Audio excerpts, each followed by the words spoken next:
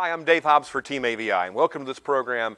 We're going to talk about Fluke products because they're the most prolific meter on the market.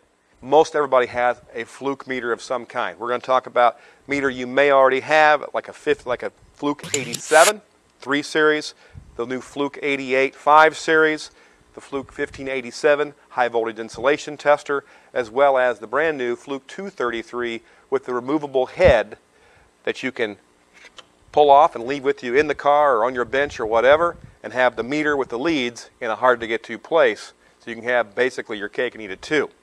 Let's get started with some of the meter terminology of some of the icons and buttons. We'll call it buttonology of a typical multimeter. Well, let's get started with a little bit of a background on how a basic meter works, and we'll specifically talk about my meter, the one I use in the shop every day, this Fluke 87 3 series.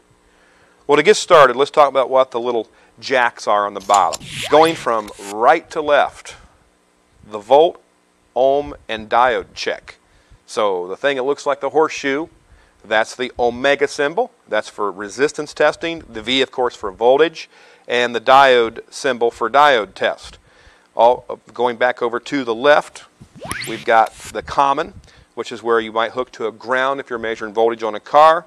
And then we start into the amp section. The milliamp up to 400 milliamps of capability. There's an internal fuse. That's why it says fuse. Beware if the meter you own does not say fused or it says unfused.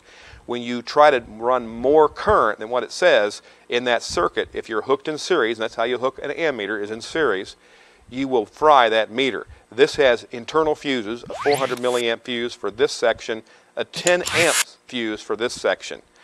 It's recommendable, however, unless you know exactly how much current that circuit's going to draw, is to possibly use an inline fuse holder in series with your test leads so that you don't have to go looking for a hard-to-find Fluke fuse unless you keep a box of them in your shop.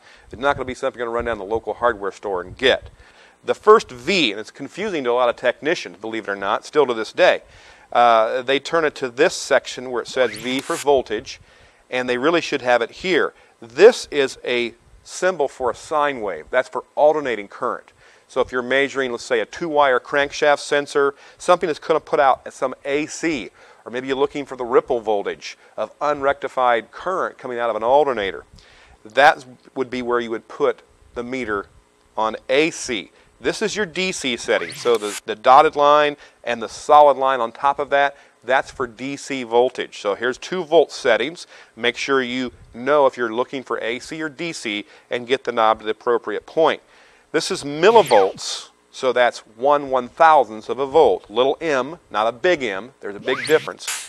And that is a DC symbol. So millivolts of DC. This is the continuity test that'll actually make a noise. It's a symbol for the little beep it makes when you hook the leads to a circuit that's a complete circuit. Let's say you're looking for a good wire, and one end to the other you measure, and it's a good wire with continuity, so it's called continuity test. This is also where you put it to check for resistance in ohms, and it's also where you'd put it for capacitance test. One more click, and we have diode test, so we can check diodes to see if they're open or if they're shorted. And we can also look, turning one more notch clockwise, milliamps of AC or DC, and then microamps of AC or DC, or 1/1,000,000th of an amp of AC or DC. So that is basically what the knobs mean. Now, if you ever get confused and you get your meter at a particular point, and you're using one of these advanced features like min-max, and you need to get it just back to working normally, a simple movement from wherever you are, let's say you're measuring min-max, and we get it locked and we want to get it back, you just simply turn it from one measurement to the other. Just turn the rotary knob once either way, and it goes back to like a reset, and we start recording again, whether you're measuring volts or ohms or amps or whatever may be appropriate. The meter buttons at the top, we'll start with this little symbol. Looks like a little light bulb. That is the backlighting. Let's go ahead and turn the meter on to, say, DC volts, and we hit the button that says backlighting, and it lights up. Gives it a nice under the dash help so you can see what's going on. It also changes to a 4.5 digit mode if you hold it in while turning the meter on to ohms. So if you're doing a very close-in scrutinization of a resistance reading, and a good practical application for that would be the resistance of an antenna ground. If you're looking for some kind of a radio problem and you want to see hundredths of an ohm, you can actually move that decimal point over as you turn the rotary knob from off to ohms while holding that backlight button on. And now we have one more digit. If we had the leads hooked up, we were measuring some circuit with some resistance, we'd have one more digit of accuracy. So I'll go ahead and turn that back to DC volts again. And if we now turn the little yellow button on after the meter's turned on, it becomes a button for the backlight. Also for 1 second when we do the min-max feature. Moving over to the left, the peak min-max button also shares a duty with this little symbol for a noise, a little beeping noise. That's for the continuity test. And keep going over towards our right here. That is the relative button, little shape for a delta. It shows you the change. So if you're looking at a particular voltage or resistance and you hit the button and then you hit it again, it will show you how much things have changed. So you won't see like 15.2 volts or 12.5 volts. You'll see the difference between the two. So you'll see, we'll say 2.7 volts is what it changed. So that's what the relative button does. HZ is for frequency. That stands for hertz, times per second. So if you want to look at a circuit, for example, an EGR solenoid or an EVAP purge solenoid that's being turned on and off, if you want to see if it indeed is being turned on and off, because on volts you may see the meter jumping all over the place, you hit this button for frequency, HZ, and it shows you how many times per second it's changing. It's at 120 hertz or it's 40 hertz or 128 hertz, whatever the case may be. If you hit that button a second time, it becomes duty cycle. So it shows you the percentage of on versus off time on a pulse width modulated circuit. And back up here to the top row, the blue button is a little bit of an odd duck button. It's if you are in this mode that shows a symbol of continuity, the horseshoe, omega, ohms, resistance, or capacitance. Now, most techs out there working on cars aren't really getting into measuring capacitance of circuits. But if you was a different kind of technician, electronics technician working with equipment, you might be checking capacitors, and it might be something we'll be doing in the future in the automotive electronics world.